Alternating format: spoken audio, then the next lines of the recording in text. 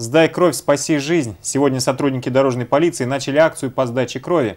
Люди в погонах отметили, что благое дело они затеяли в рамках республиканской акции «Дорога в школу». Свою кровь, говорят полицейские, они отдают ради детей, в том числе пострадавших в дорожно-транспортных происшествиях.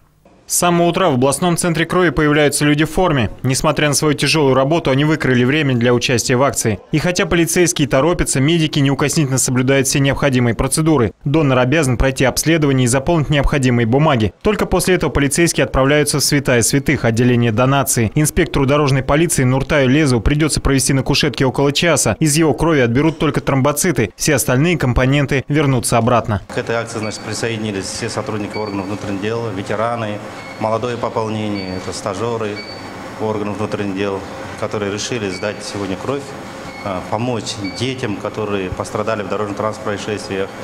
В этой связи, сегодня буквально в течение получаса уже десятка-два уже сотрудников, молодых сотрудников, ветеранов пришли и сдают кровь.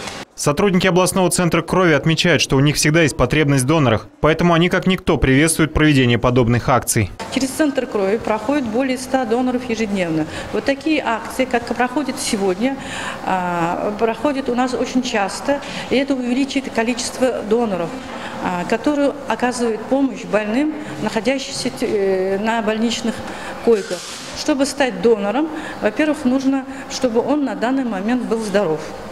Мы работаем ежедневно, кроме субботы и воскресенья, поэтому в любое время с 9 до 4 можно подойти с удостоверением личности и сдать кровь. Медики уверяют, что процедура сдачи крови совершенно безопасна для организма здорового человека. Доноры крови живут в среднем на 5 лет дольше среднестатистического человека. Роман Копняев, Айбулат Джигапар, Александр Грабарев, ТДК 42.